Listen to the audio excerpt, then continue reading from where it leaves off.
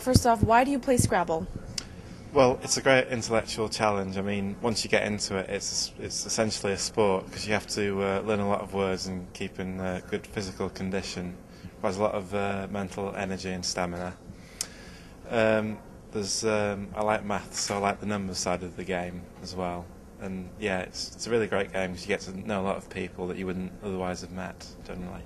And you've been a part of many other international gatherings for Scrabble. How does Causeway stack up against those? Well, obviously Causeway must be the toughest because every game you're playing against somebody who's decent. It's a very long tournament as well. You've got 45 games to get through.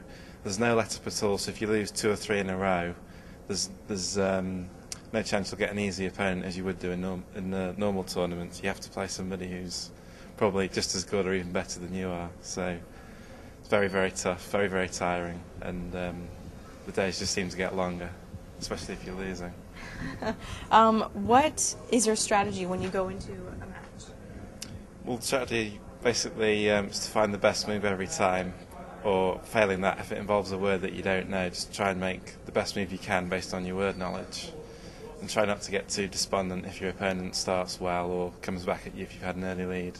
Basically, you can't afford to get tired or anguished or anything like that. You have to stay positive and stay focused. And what is your favorite word? I don't really have one, to be honest.